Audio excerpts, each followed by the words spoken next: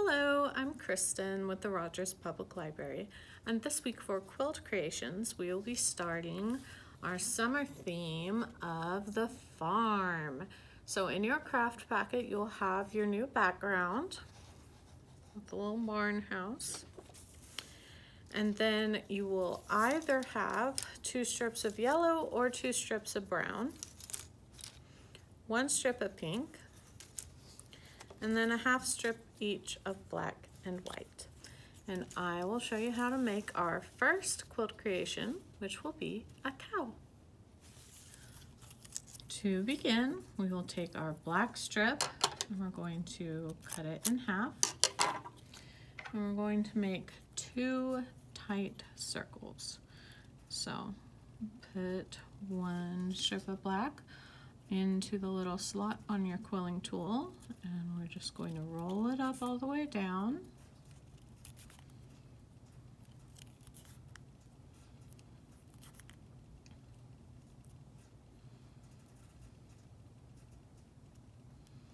And once it's all the way rolled up, we're going to keep it tight and small. And we're going to seal it up by taking our glue and adding a little bit to the end of the strip and then rolling it the rest of the way on there, and then just make sure it's stuck on there pretty well. And then we can remove it from our tool and we'll make a second one just like the first. Once we have our 2 black circles, we can leave them there for a moment.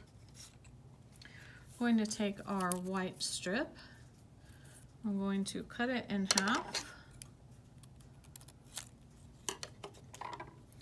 and now we're going to make 2 teardrop shapes to begin. So we'll roll up one of our whites, and then we can let it go because we want it to unroll a little bit, not too much, but can let it unroll a little bit.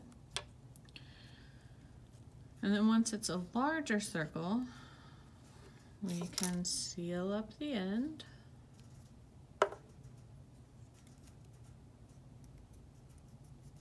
And then we're going to pinch it into a teardrop shape. So you just pick a place and pinch. Once it is this little teardrop shape, then we're going to curve it. So we're going to grab onto the pointed edge and then push our thumb or finger or even your quilling tool around so that we get this little curved teardrop. So we want to push the center and then push it. We're going to push both ends kind of towards each other so that it makes this little curved shape. And then we'll make another one just like that. Once we have both of those pieces, then we'll take our big pink strip. We're going to cut it in half.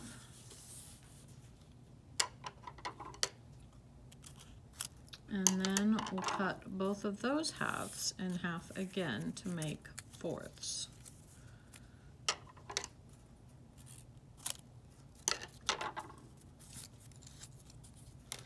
So then with 2 of our 4ths, we're going to make tight circles again, like we did with the black.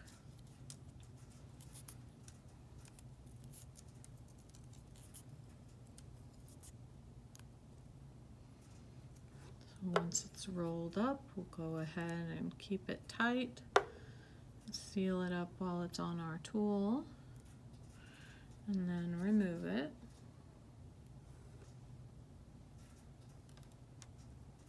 And then make another one just like that. Once we have both of those pinks done, we can take our other 2 pinks and we're going to make teardrops, but we want these to be a little bit bigger. So we're going to roll it up, let it go, I like to call this fluffing it up, but really it's just unrolling it a little bit so that it gives it a little bit of the bigger shape. And then we'll seal it up. And then pinch into a teardrop. And this one we'll leave as a teardrop. And then we'll make another one just like that. Then we'll take our last color. This will either be yellow or brown. We're going to cut it in half. Now we're going to make some large teardrops. So we'll loosely roll these up.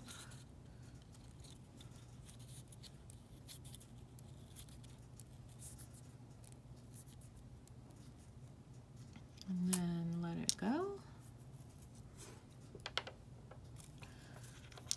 We can fluff it up some to give it a bigger shape, and then we'll seal it up.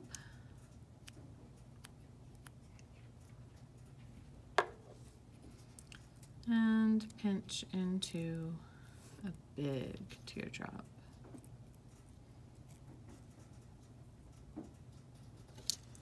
And then we'll make another one just like that again. And once we have our big teardrops, we'll take our very last strip, cut it in half again. We're going to take 1/2 and make a big circle. So we'll roll it up loosely. And then we'll let it go. And we want this to be pretty big, so we're going to open it up a little.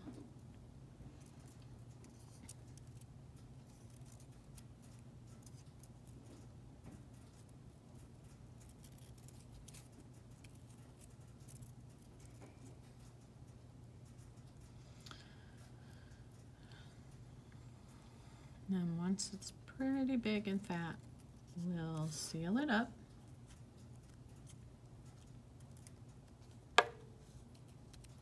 And this we're going to leave a circle, so we won't be pinching it into any shape.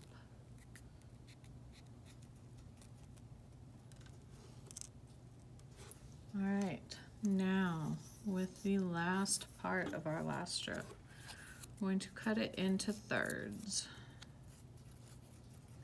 So I just fold it over until we have about 3 equal lengths here. Cut both ends, and then we have 3 pieces.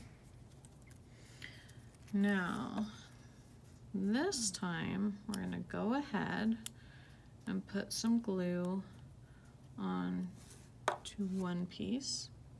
I'm going to take our pink teardrop, line up the point of it with the end of our yellow or brown, and then we're going to wrap it around. And then when it gets back to the top, we can add a little more glue and then continue to wrap it around again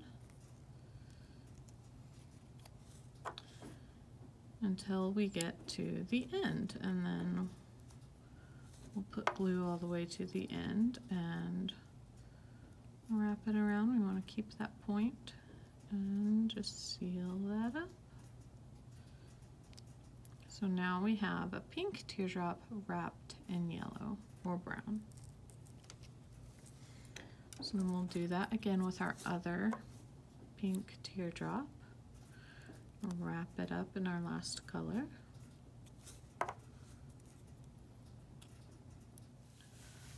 All right, and then for our very last piece, before we start putting everything together, we're going to take our last colored strip, add some glue, and then we're going to take our 2 little pink circles.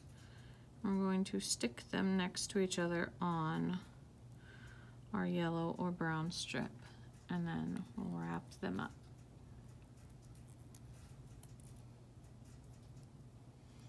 Once they are fully wrapped, then we can add some more glue again so that our layers will stay together. And we'll just keep wrapping it until we get to the end, and then we'll seal it up.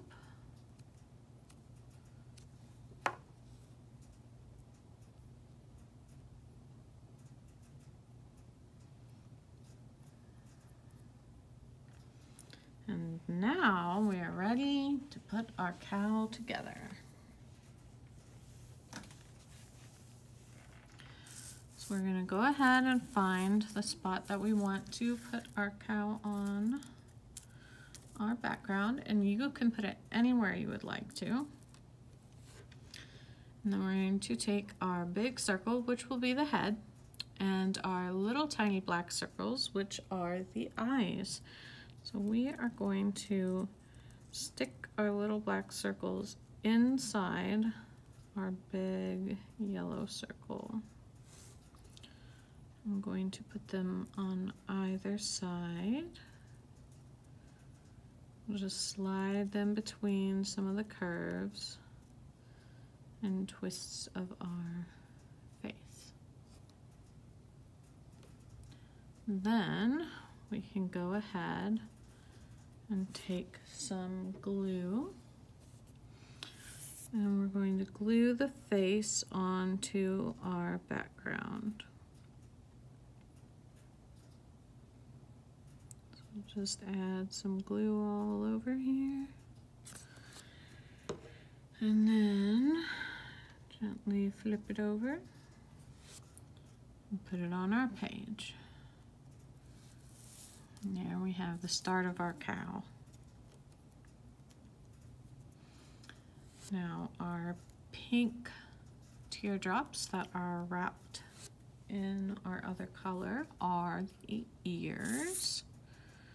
So we'll put some glue on them and then put it on the back, and then I'm going to add just a little strip on the side where it's going to touch the head of my cow. And then we'll do the same thing for the other ear.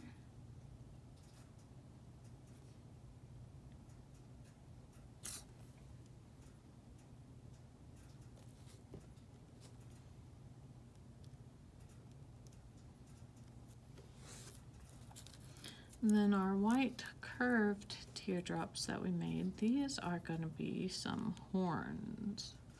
So we're going to add them to the top of the head with the rounded part touching the head. So again, we'll put some glue on the back, and then a little line of glue on the curved end where it's going to touch the head.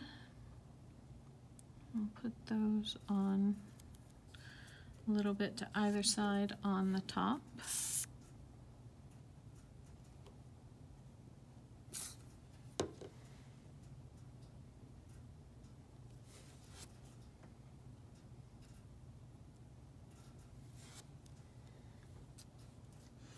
Now our big teardrops are going to be the cow's legs. Now we are making a fluffy highland cow, and that's why we have fluffy legs here.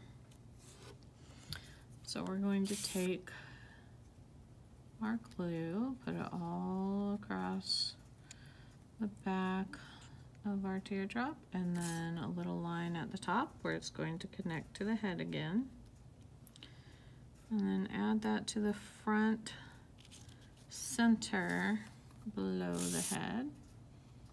Same thing for our other large teardrop.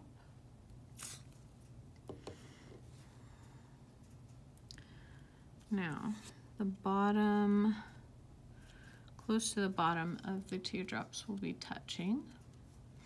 You can add some glue there if you would like to, but you do not have to. And we want the points to be close together at the top. And then we're going to take our cow's nose, our last piece, Add some glue to the bottom, and this is going to be a second layer. So we're going to put it on our cow right at the point where the head and the legs and also body intersect. And there is our cute, silly little fluffy Highland cow. And that is our very first quilled creation for this summer. Thank you so much for joining me, and I will see you next week to make another barnyard animal. Bye.